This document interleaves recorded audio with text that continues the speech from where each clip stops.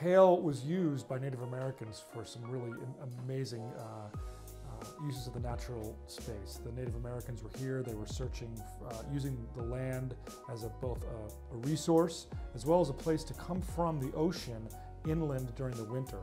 And as they would arrive, they would leave traces of their work. And on the property you can find different spots where there were tools, there were remnants of fish, bones that have all been excavated from the work that was done by different universities. And so we know that the property was used by Native Americans for quite some time for a variety of different uses. There's a quarry where felsite was pulled out of the ground and was used to make tools, and that quarry is still here today, and we can take kids through it and they can really get to see how Native Americans were using the land at that time and the benefit of that.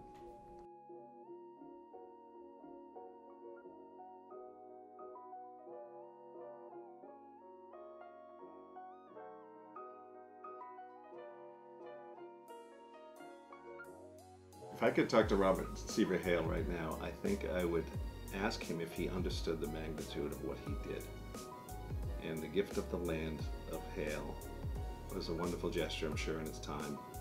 And I'm sure it meant a lot to him, and I'm sure he had a very singular purpose and probably a multifaceted purpose and understanding of what he was giving. But I wonder if he really could comprehend, looking today, at what it has turned out to be and where it can actually go from here. And I think that's what I would focus on with him, because I don't know that he could possibly have comprehended all the good that's been done with the gift that he gave.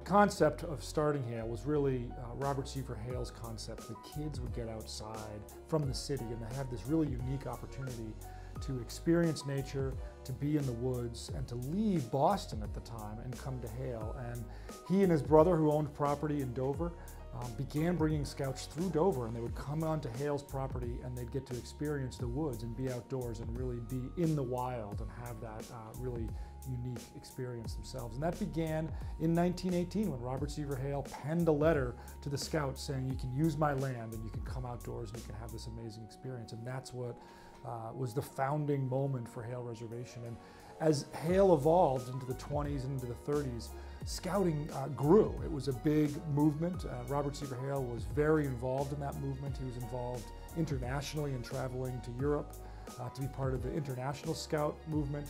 And he really believed in this unique experience for boys to be outside and enjoying nature and being on their own, doing things that today we would not let the boys do, and that is experience the woods, unsupervised actually. And so today we wouldn't allow that to happen. But Robert Seaver Hale sort of believed that that was a core tenet to the experience. What we would do is we get on the, we take the trolley to Dudley Street Station on what is now called the Orange Line. We'd ride out to Forest Hills, which is the end of the Orange Line. We'd get on a trolley out to the Dedham Line where Mosley's is, and we get out there at Route 109 and hitchhike out 5 miles to the Dover Road, and then get out of whatever car picked us up at the corner of the Dover Road and 109, walk down that street a short distance, turn right on a dirt road, and go by the Rangers camp. We were in Scoutland. Yeah, when we were here as a kid, which is in the early 50s, the way it worked then is that this was called Scoutland at that time, and there were Boy Scout troops in Boston who all had, on their own, their parents would come out, the fathers, and build a cabin. That was the way it was worth. And I was from Jamaica Plain, so we had a cabin. It was down near Storrow Pond. And the usual arrangement, it seems like the parents, the fathers would all be in the cabin and all the kids would be out in tents. And you know, we'd cook out and run around wild in the woods. We used to go swimming all the time in Storrow Pond, which was interesting swimming because it was full of down trees and all of that, but we didn't know any better. So that was our usual arrangement, and that went on. I sort of did that probably until you had to be 11 to be a Boy Scout, up till we were about 14. When we were here as kids, Lon Smith was the ranger here, and he had a you know, he had a difficult job. He was probably the only one here, as I remember, and there were all sorts of people coming and going. It wasn't very structured, and he was trying to keep some kind of a lid on the place. And so Lon Smith would frequently walk around when the troops were here, drop in and see what was going on. And he seemed to get along very well with the parents, because my fathers would come from these things, and my father wanted to get out of the house, and I think they were all in the cabin. He would go up and be sitting around talking with them half the night. And so I think there was a good relationship there, but at least all the kids were a bit worried about him. He looked very fierce, I would say, but he probably was a very nice man. I just never knew him in that way, you know, because we were younger. And in the 50s, when we were coming here, we were using the place, you know, one weekend a month, bringing Boy Scouts, and the other weekend we were coming out here. I mean, my wife and I and our friends, we all came out here all the time, and we'd have, you know, we had parties, and we'd walk around the place and see. We weren't doing anything bad, but I think he was a little uneasy about that, you know, and so I think we kind of avoided him at that time. I don't know a ton about Lon Smith, but Lon was the executive director prior to Jim Early and after Robert Seaver Hale. Lon was here for quite a long time and was instrumental in the Scout movement and moving the organization forward as things progressed, including the building of Noannet Pond Dam. I do know that Lon was an avid hunter, and he had some friends who were neighbors, and while Hale was not a hunting preserve per se, he and the neighbors had their spots that were great for duck hunting and for other types of hunting, and it was an important component of Lon's existence here at Hale was using the property for uses that a few other people really got to enjoy. Some have said Lon was a little rough around the edges. I think clearly he loved Hale and loved what the organization was all about, and did some amazing things, again, to build a foundation of what we are today.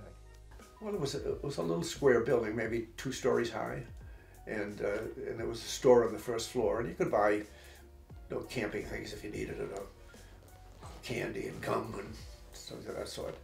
And then where it was located, I saw some photographs, and it looked like the same place that I remember back from 1942, 43. And then if you went off to the right of that, you would come to Starrow Pond. Well, we got down to swim at Starrow, and we could swim right off this little dam. But one thing about swimming in Starrow that I remember is sometimes we'd be sitting in the rocks later, and there'd be these bloodsuckers. We call them bloodsuckers on us. But you could get rid of them by putting some heat on them, and some kids would use a cigarette stub. And then, you know, a lot of kids, I mean, I don't remember there was a lot of smoking done, but it wasn't uncommon to find kids 12 or 13 smoking. And, you know, I mean, they could buy cigarettes in the store, and sometimes they pick up butts in the street and light butts that were thrown away and smoke them. Some of the Scouts on Sundays, they'd go to church, and when they went to church in town, they'd go into the local Catholic church, and they were always sitting in the back of the church. And some local folks in Westwood have said they thought it was really weird that the Scouts would be sitting at the back of the church. They just felt like it was almost segregation. These city kids would come out, they'd hike into Westwood Center on Sunday morning, they'd go to church, and they'd sit at the back of the church.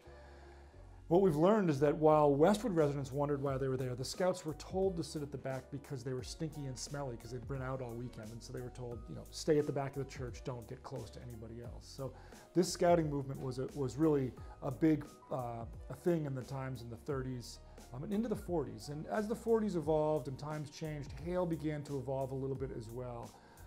Robert Seaver Hale passed away. The organization was renamed to the Robert Seaver Hale Scouting Reservation, at which time there continued to be Scout movement, but there was also some relationships that were established with the Jewish Combined Philanthropy, as well as with the YMCA.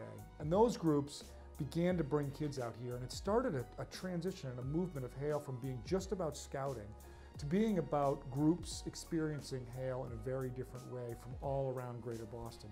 And that was a big change in the organization. I asked us how we were going to get through the next semester without money. They said, well, can you run a Boy Scout troop? And St. Ignatius, which is a parish right out near BC, had a Boy Scout troop, and they had a cabin out here.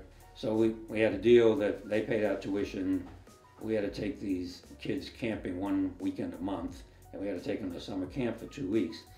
But the other 3 weeks, my friends and I, and we had a cabin out here too, and it was not very well regulated. And so what happened, we would have them out here for 1 week, but the other 3 weekends we would use that to come out. You know, it was sort of party place.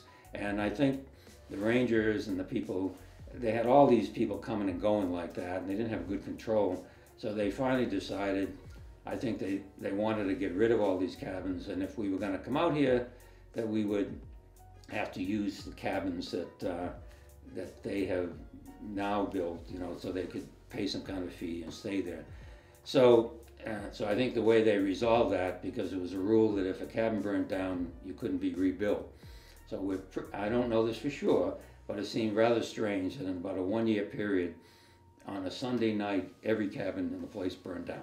So you can see if you go down Starrow's Pond, there's like a chimney there. That was a cabin that burned down. One by one, they all disappeared. And I think that's how they control that thing, because I don't think there are any cabins like that now. These sort of shacks, are there any of those? I'm not sure. There were troops that came up there with adults, you know, camping out like scout troops did, like I did down in Middleborough with the kids, and I did in the Blue Hills. So there was troops camping there. I just happened to be in a troop that there weren't that many adults connected with it except the scoutmaster, and it was these older guys who had, a couple of them had Eagle and Life Scout and had merit badges and were in it. We kind of came in just at the time when they were beginning to get drafted for World War II. So the troop basically ceased to function.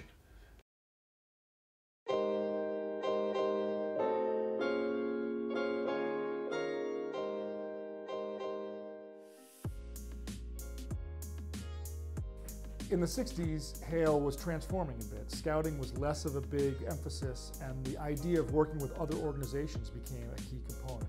The Combined Jewish Philanthropies was beginning to really grow their camp program, and Hale realized that it was important that recreational opportunities for summer camps be expanded, and that was the initiation of the construction of Noannet Pond, which happened in the early 60s, and the building of the dam, and that idea that a big body of water would be instrumental in creating a community that would support camps and bringing students from all different areas. And as that grew and evolved into the 70s, when busing was a big issue in the greater Boston area, Hale was sort of at the cutting edge of that and had begun to bring students from all different communities to Hale to have this real unique experience.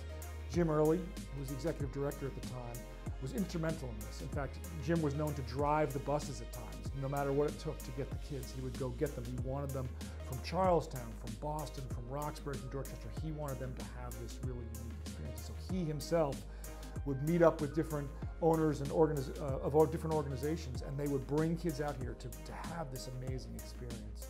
The pond, which now is the centerpiece of what happens at Hale, Noannet Pond is really the core of the organization. The building of that was transformational, taking in a swampland essentially, something we couldn't really do today, and turning it into a pond. Really changed the organization. It is, again, the hub of what we do, and today, when we count up our number of lessons offered, we offer approximately 100,000 swim lessons on an annual basis at Noannet Pond. And swim lessons are incredibly important, not only for young students from any community, but especially students from urban communities where the rates of drowning for urban youth is substantially greater than those who have access to ponds and have those opportunities. So the pond and the swimming program really gives students and young children opportunities that are life-saving in this specific case. And that really blossomed in the 70s under Jim's leadership, as well as the fact that the expansion of education programs. Hale had one of the first ropes courses in the New England area. Not the first, but one of the first ropes courses, and was on a sort of the cutting edge of this idea of team building and experiencing the outdoors in a cooperative yet challenging way could really bring students to have a really unique experience. And Hale did an amazing job with that, and Jim, as a leader, brought it to the point where in the 70s, almost all Boston public school students came to Hale for field trips. It was part of their curriculum throughout the district that students would come here to be on the ropes course, and the program was quite expansive at that time. As well as in the 70s, the after-school program that picked up, and then the growth into the 80s of the Hale Day Camp program.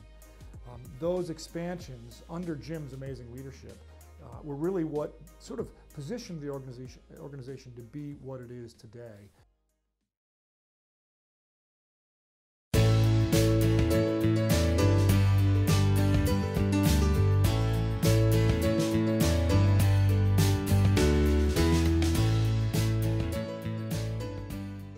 In the 60s, Membership Beach began. It wasn't called that at the time. I believe it was called the Dover Westwood Conservation Club, and it began as the pond was constructed and one of the beaches was set aside. The idea that local individuals would come and have their own space that they could really enjoy a beach and a pond and access to the water. That has been quite an evolution of a program that is now just over 50 years old. It's turned into something that is spectacular, in fact, incredibly unique, one of a kind. It is not a health club, and it is not just a private beach. It's a place where not only are families experiencing this great community, but where they're getting lots of activities. It's this great value for what you get, which is swimming lessons, ropes course, arts and crafts, archery. There's yoga classes for families. It's this all-inclusive, what we do at camp, but for your family. It's unique. There's really nothing else like it.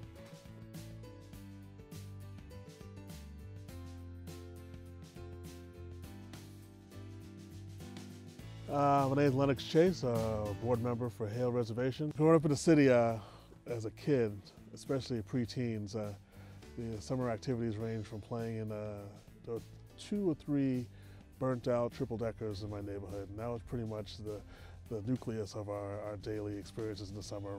And but now, so many years later, decades later, having 2 children that have an experience of Hale, of swimming and hiking and meeting new kids from different towns and different backgrounds. It's a dramatically different experience than I had as a child, and I'm very happy to be able to provide that for my children. My kids were not swimmers as they came to Hale. We've been here for about 5 years now. My oldest is 10, my youngest is 7. And as someone in their mid-40s who could barely do a doggy paddle, I'm very happy to say that my children they love swimming. They're fish now. They swim all the time, and it's second nature to them. And I'm just so happy that my kids have had the experience of coming to Hale, and in particular Membership Beach, and just participating in all the various lessons and programs that are available. And the safety level at Hale in particular is just off the charts. I mean, there's so many lifeguards. I lose count sometimes. All these lifeguards are just everywhere, and they're ultra cautious, and they're really invested and engaged in their job. And it's just, as a parent, you feel like your kids are safe, and I know they are because of the high quality training the lifeguards receive at Hale.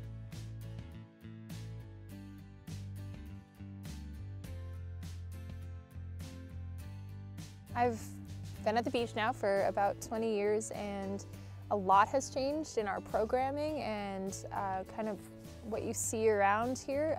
The bathrooms are incredibly different, but the same wholesome family vibe remains the same, and I think that is something that'd be very upsetting to lose. You still get that strong community feel just stepping onto the beach, which is why people come back year after year.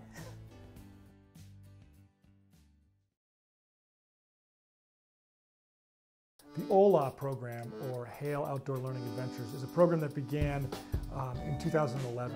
It began as a partnership with the Boston Public Schools and an organization in Boston called Boston After School and Beyond, as they began to look at how to truly impact urban youth and make sure that their summer slide experiences isn't as dramatic as others.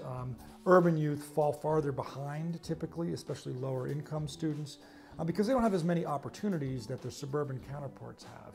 And so our program, HOLA, began as part of a national study that was looking at the impact of summer learning loss and whether a 5-week intensive program that pulls together academics, math, English language arts, and science, as well as has the enrichment activities that are such as the things we offer here at camp, can truly, statistically significantly impact summer learning loss for urban youth. And the study was a 4-year project with pilot years and then actual implementation of a randomized controlled trial study. And the outcome is that yes, when students attend for 80% of the time, we see an impact, a statistically significant impact, that we are helping urban youth continue to excel so that when they return back to school in the fall, they're better off. The The program has had great success and continues to grow today. We've been able to expand it since it began.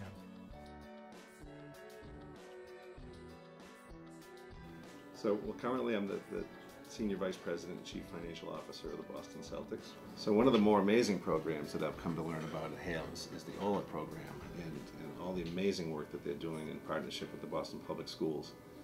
And my son John, in fact, has been a counselor over there in the OLA program for 2 years, going on his 3rd year this year.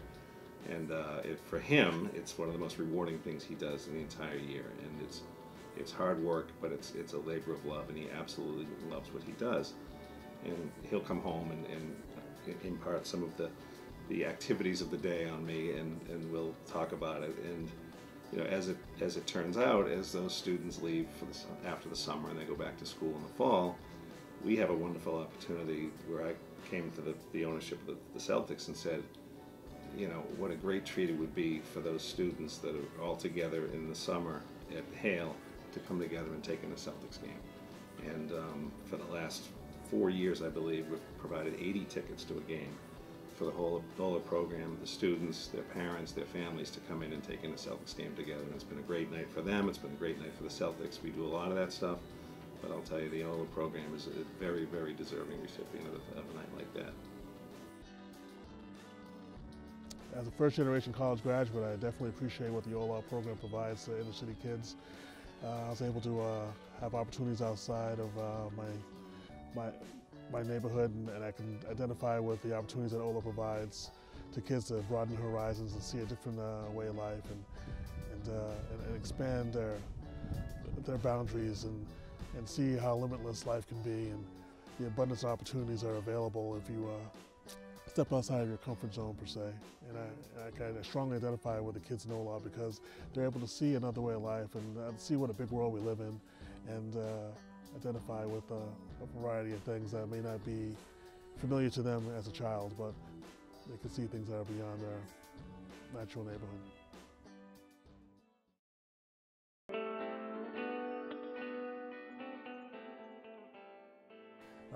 Hale today is a place that is a vibrant, active community, year-round running programs. It's something that I think many of us who work here and who've been involved and volunteered are incredibly proud of the work that we've done to evolve the organization to where we are today, with over 8,000 students coming between September and June, over 4,400 students from 70 communities that are here during the summer months, and growth in the future, things we plan to do that will expand our work, including opening a semester school, Intrepid Academy, which is slated to open in 2018. So these are exciting projects that have really built on the foundation of what Hale has been over many, many decades, 100 years of incredible work, that have brought us to a place where we can see further growth into the future. In my opinion, the direction of Hale I see heading is going this way, and if it were a stock, I would buy it. It's growing. Eric and the team and the management and the board are innovative, and they're enterprising, and they're leveraging what they should leverage, which is the resources that they have at hand to take Hale from where it is now to the next level. I think looking towards the future at Membership Beach, we are definitely looking into new programs and kind of developing our facilities a bit more, but in general I want to keep it very similar to the wholesome family environment that we have today, and that we had 20 years ago that I grew up in. And I oftentimes get into conversations with parents who now have kids coming to Hale, and they admit that they 20 years back had been members here as well, and some of them even had worked here. But I think most of the time when I think of the future here, I think of my nieces and my niece and nephew, and how they're learning to swim here, and they are participating in all the programs. This year, Sienna is going to be doing Guppy Gang. She's 4, so that's exciting. And how she'll have all the same stories and experiences and memories that I had growing up here as well, which is really cool. And from that study, what we learned at OLA is helped to inform the next steps at Hale. And what we've learned is that a public-private partnership and working closely with a large urban district, the result can be positive. And so it's led us to our next big initiative, which is Intrepid Academy at Hale, a semester-long high school-based program for 11th grade students that is a partnership with the Boston Public Schools, again, to bring urban youth, to give them that unique semester-away experience where they're studying the traditional activities that they might be studying in a school, but doing so in an outdoor experiential setting with an integrated curriculum. So that project is underway, and we look forward to it beginning in 2018.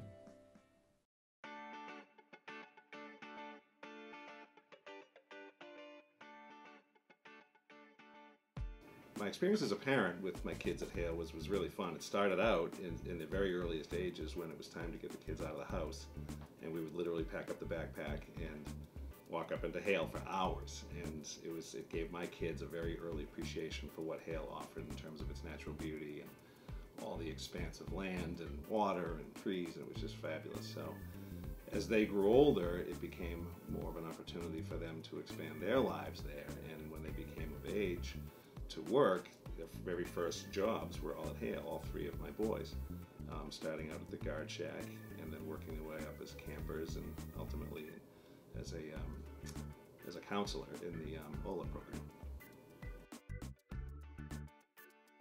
So for me, getting involved in Hale was actually a very easy thing to do, and I think once I did, it opened up my eyes as to the breadth of what I was actually getting myself into. But I was always raised as in my family to be someone to give back to the community and make sure that you were always involved and being thankful for what you had and looking for ways to give back to the community. So that's always been our mindset as a family. That came from my parents, and it's something that I've always tried to do. And when we moved to Conant Road and became an abutter, and I got the phone call from Eric saying, let's come over and talk about this, it was an easy one for me.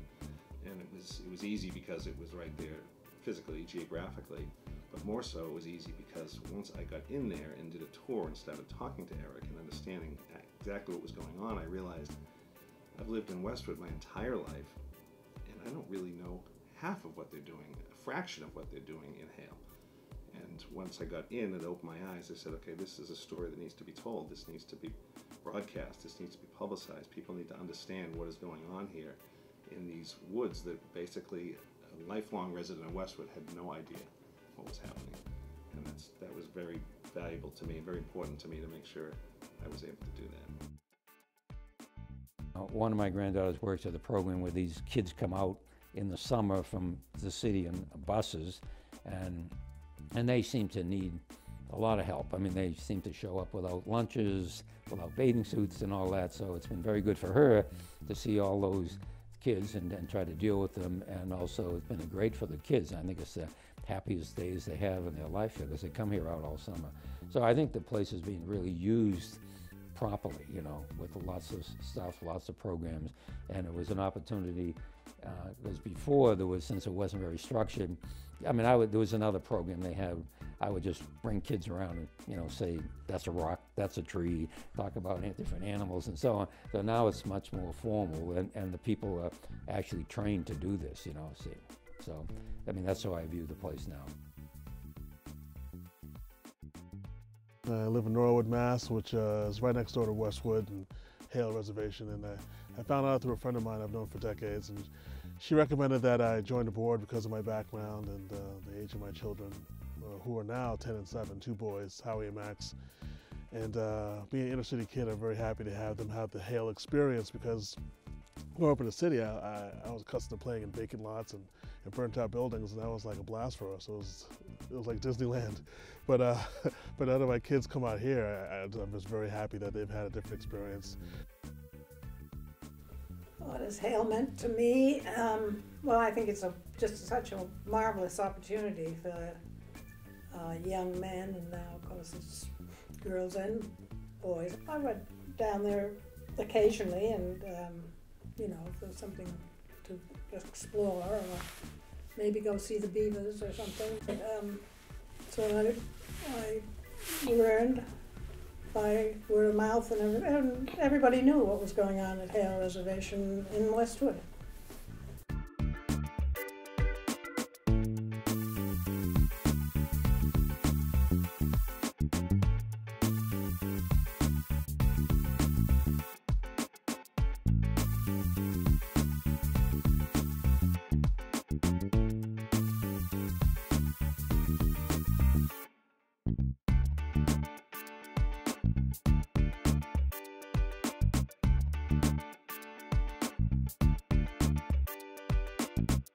you.